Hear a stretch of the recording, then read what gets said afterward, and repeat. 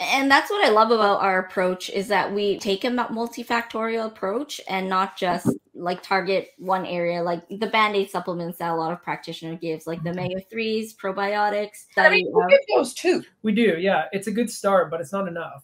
Like it just doesn't get the job done. Like you said, it needs to be multifactorial. There are so many resources that we have as practitioners that will do the jobs that we need them to do. Yeah.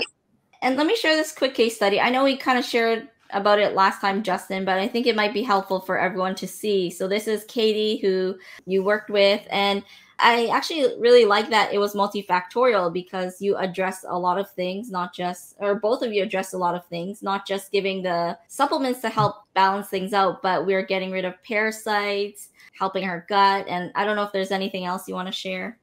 Her diet was very clean and she was extremely consistent. So that's a big thing, is the consistency of sticking with a protocol.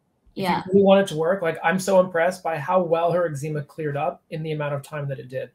Yeah, and I love that also we supported her lymphatic system, adrenals, and the kidneys like you shared about. So she used some Cellcore products and homeopathics as well. So that's how we got to the root of it. And yeah, I love that we're supporting different organs and systems in the body rather than just giving Band-Aid supplements.